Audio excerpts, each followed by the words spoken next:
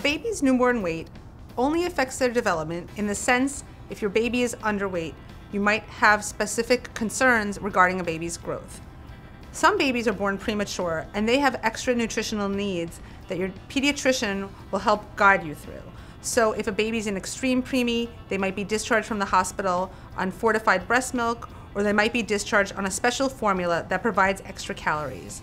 Breast milk and formula both provide 20 kilocalories per ounce. Some babies need extra caloric needs. Some companies make special preemie formulas and some formulas with extra calories.